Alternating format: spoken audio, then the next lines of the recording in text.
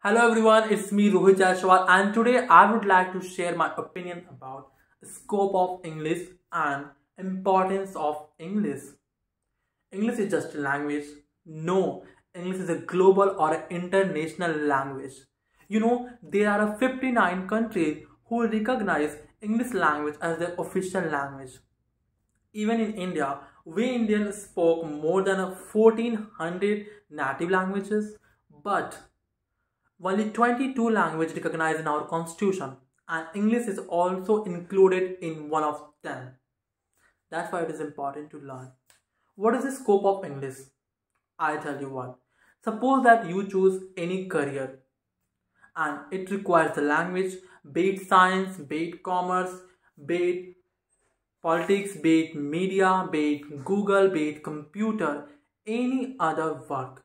It requires English language because we all read everything in English in this modern era. What is the importance of English? Why it is so important? Because it's just a language. No, it is important because if you know English, then you are able to get a global job at sitting at your home.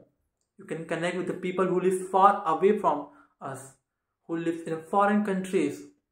Even you will take your interview in English language because they know if you know English language, you are able to speak in English language, then you can represent a presentation at an international level, at a global level, which helps to expand their businesses.